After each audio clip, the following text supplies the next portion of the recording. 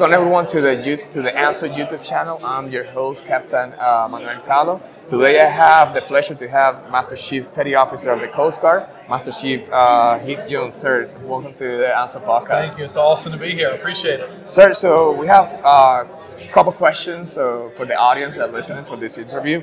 So what are your primary goals of participating in this symposium? Yeah, so my goal is every member of our workforce needs to know that they're trusted, they're valued, they're empowered, they're included to achieve whatever they want to achieve. In my case, in our Coast Guard, but in our military, there are 1,000 ways to serve, and every member is entitled to that environment where they can serve free of barriers from accomplishing anything they want to achieve. Yes, sir. And then how do you see this symposium aligning with the Coast Guard broader mission and objectives? Very similar to what I just said.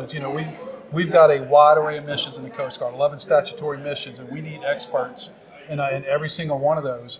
And when we have a workforce that knows, I come back to the words again, trusted, valued, empowered. When they know that the sky's the limit for them, we give them the support and the training that they need to do their mission. Yes, sir. It's just a force multiplier. And then what advice would you give to young Coast Guard members looking to advance their career and take leadership roles? So, and I got asked this question earlier with the Coast Guard group, and what I tell everybody is get out of your own way. Don't put barriers on yourself. Don't close doors. Keep every opportunity open, and make the decisions at the time when you have to make that decision. Make the decisions that are true to your heart, true to who you are, and are true to how you want to serve.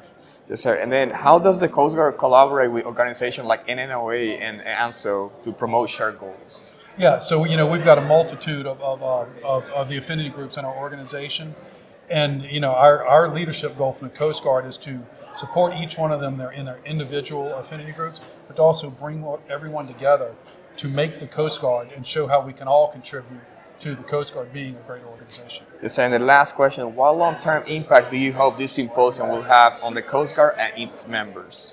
Keeps going. And honestly, what I tell ANSO is keep doing what you're doing. The more people, I think every single event we have, I want to see more and more Coast Guard members at those events, and that's how we win. Well, so thank you for your time. I appreciate it for being here. Thank you so much. It's a pleasure to have you here in the ANSO podcast. Awesome. Well, thank you so much. Thank you, sir. All right.